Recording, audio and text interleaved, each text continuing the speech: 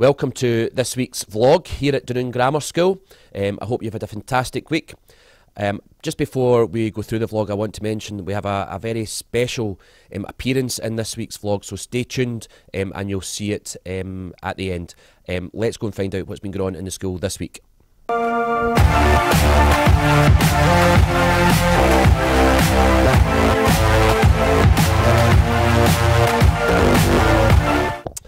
On Friday last week, Milton House ran a fundraising event for Ollie's Wee Bothy, and they arranged a world record attempt event in the forum, and a number of our staff and pupils took part in some fun activities such as how many marshmallows you can eat in a minute, how much pizza you can eat in a minute, peeling an orange, unrolling a toilet roll. It was great fun, and they raised over £200 for Ollie's Wee Bothy, so well done to everybody in Milton House. This week saw our additional support needs assistant Chris Barrett run 2 marathons in 2 days, which is an amazing achievement. On Sunday he set off on his first marathon from the Dunoon Pier right round to Ardentiny, and he was accompanied by his running partner Marion, but a number of our staff also accompanied him throughout the run. Miss Derrett, Mr Coulthart and Mrs Campbell also started off, but there was a lots of people from the community there also.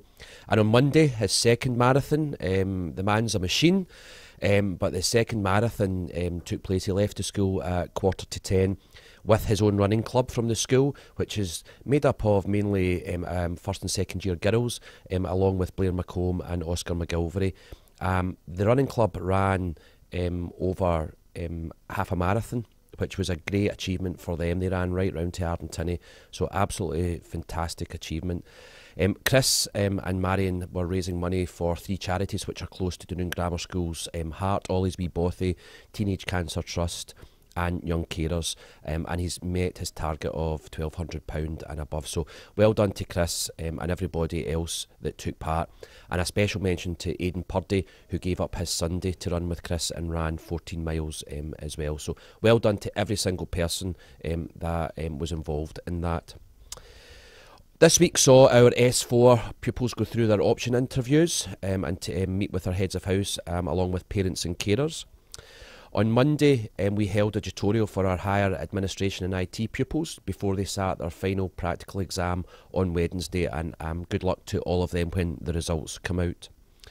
On Wednesday, we issued our S1 to S3 tracking reports, so again, please make sure that you get that from your sons and daughters if you've not already received it. On Thursday and Friday, our National 5 and higher music pupils took part in their practical exam, and we have some very talented young people in our school, some really talented musicians, so I know that they'll have done very well with their performance, but I wish them all the best again when the results come out. During house time this week, our seniors led a session on Down Syndrome Awareness Week, and our S1 and S2 pupils took part in a house dodgeball competition, and our senior pupils on Friday took part in a volleyball house competition, again trying to increase the house activity within the school. On Friday, Miss Derrett took her dance group to Argyle House to take part in the 24-hour dance-a-thon that the Argyle House ladies are taking part on. They were starting at 5 o'clock on Thursday and finishing at 5 o'clock on Friday. Well done to all of them, but our pupils attended to cheer them along but also to teach them a dance on Friday afternoon, so thanks very much to the girls for going down and Miss Derrett for arranging that. Can I also remind parents and pupils about our second study weekend, which is taking place on the 23rd and 24th of March. Teachers have sign-up sheets, so please encourage your sons and daughters to take part. There are only 5 weeks until the exams start and 3 teaching weeks left, so as much input to help them to reach their potential will benefit them, so please do come along and for these additional inputs. Also want to remind everybody we've launched our Easter School timetable, and again you can sign up with that with your class teachers. That timetable is on the website and it's on our Facebook page and will be sent out via expressions.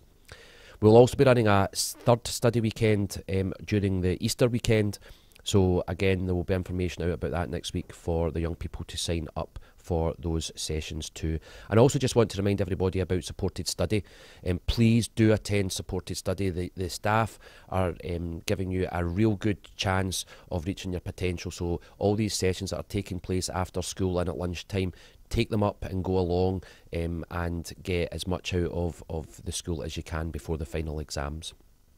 As I mentioned on this week's vlog, Mr. Barrett here, Chris Barrett, one of our additional needs support assistants, ran 2 marathons in 2 days. What a great achievement. Well done, Chris. Thank you. I'm surprised you're still standing. No, that's okay. So I brought Chris along here just to get some more information and to let him tell you about his 2 marathons. So Chris, what was your inspiration for doing 2 marathons? Well, inspiration comes from everywhere really, because last year we did a staff challenge and I did my first marathon for the Mental Health Committee. And it went so well, I thought I've got to raise the bar and do something extra the year later. So 2 marathons in 2 days seemed a good way to kind of raise the bar there. And the kids running club, we got those involved. Yeah. The kids wanted to run along as well and show support. And I just want to say actually thanks very much to everybody that turned up on the Sunday in the tipping down rain and got soaked to run along with me.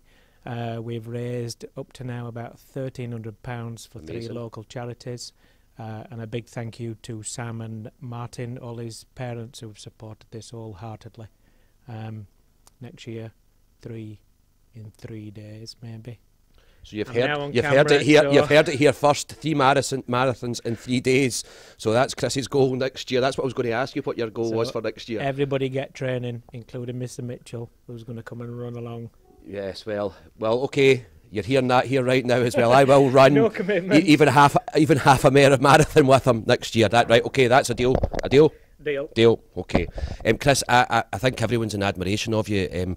What an achievement. And to see our young people running along beside you, and you know, you were talking about the encouragement they gave each other, the encouragement they gave yourself and Marion was amazing as well. Yeah, and the kids were brilliant. They were brilliant. They thought they'd run maybe 3 or 4 miles. And probably all in all they did about 10-11 miles, which is great.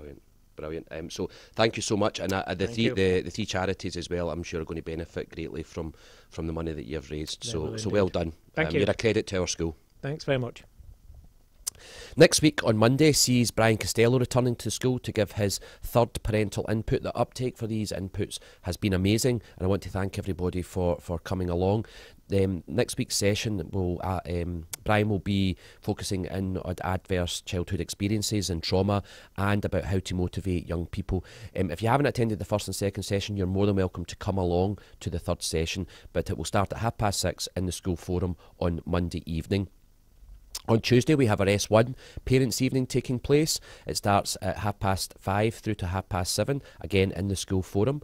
You can sign up for appointments with your class teachers using the online booking appointment system, and you get a login for that, or a link for that on our school website or on our Facebook page, and it was on the letter that was issued to all S1 parents.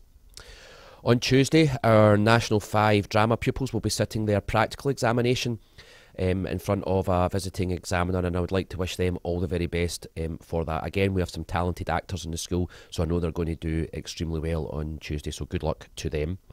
On Wednesday, our parent council meet at 7 o'clock, and that meeting will take place in the school conference room, and we are continually welcoming new members along to that. So if you want to come along, even just to see how the parent council works, please do come along at 7 o'clock in the school conference room.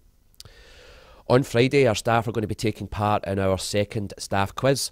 The first quiz was a great success, and it was organised by Mrs Somerville, and Mr Spark was the quiz master.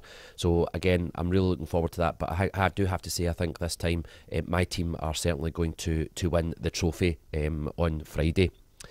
And finally, next week, our S5 pupils will be going through the option process. And again, if you want to speak to your child's head of house before that takes place, please do either email them or contact them via the school office. Hope you all have a fantastic weekend, and I'll speak to you again next week. The countdown is really on now. 52 days to go till I retire. I'll give you an update next week on the hours and minutes. Bye.